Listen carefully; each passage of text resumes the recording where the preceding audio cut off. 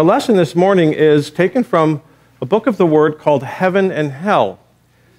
And in this book, the Lord has been teaching people like us the things about heaven and the world of spirits, which is the place you go to before you go to heaven, and also hell, where people who just don't want to be good live. There's lots of different ideas people have about heaven. Some people think, all I have to do is do a lot of good things. And if I just do a lot of good things so that I can deserve heaven, then I'll deserve heaven. And you know what's wrong with that idea? That idea is you don't even think about the Lord. You just think, I'm going to do everything good, and I'm going to deserve heaven because that's how great I am. Well, there's a section about the people who are rich in heaven, who have lots of wealth, and people who are poor. And some people think, well, you can't be poor and go to heaven. You must have all the riches of the Lord's kingdom. And other people say, you can't be rich and go to heaven. If you're rich, then you probably love the world too much. And so people think, well, if I give away everything I have, then I can be in heaven. And others think, if I can get everything about the Lord's kingdom and memorize all these things, then I'll have heaven. And neither idea is right. So the Lord tells us about what it is to truly understand who the rich people are in heaven and who are the poor people. It says in this passage that a person can only be formed for heaven by means of the things of the world. And then later on it says, the good things that form a person for heaven are to provide for yourself and for your family the things which are necessary, and therefore to desire the wealth or riches for the sake of others as well as yourself. Amen. Does that sound selfish? To think, I'm going to take care of myself. Does that sound selfish? Well, on some level it is about yourself, and so it's selfish. But is it evil selfish? No. Because imagine, if you're getting older, you're not a kid anymore, and all you want to do is to have somebody else take care of you. Now, a lot of us would like that. Live our whole lives and have somebody else take care of us. Is that a good idea, do you think?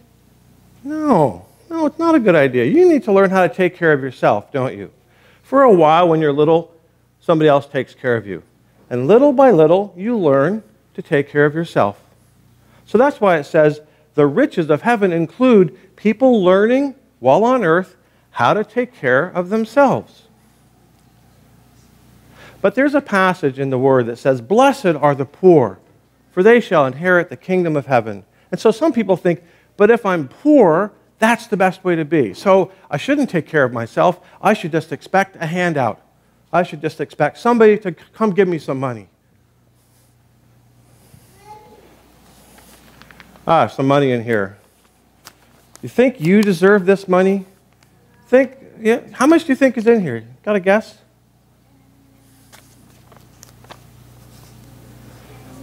$10? There is $10 in here. Let me see if I can find it.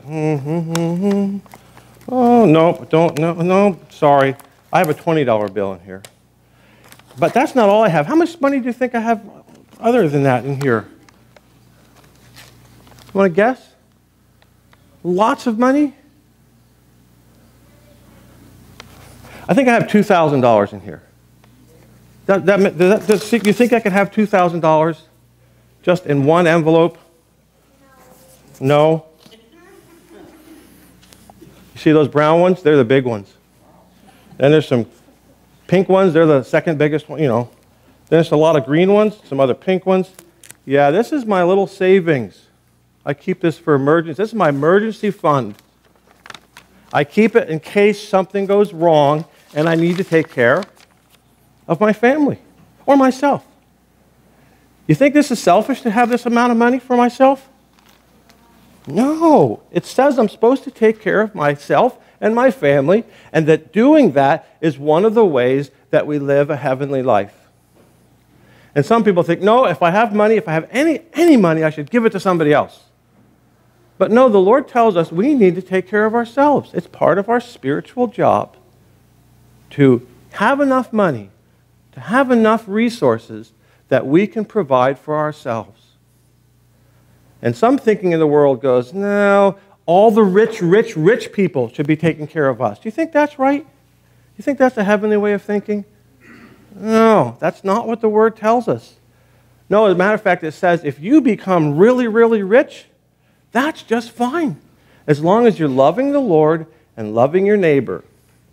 And it says if you intentionally want to help other people, that's great.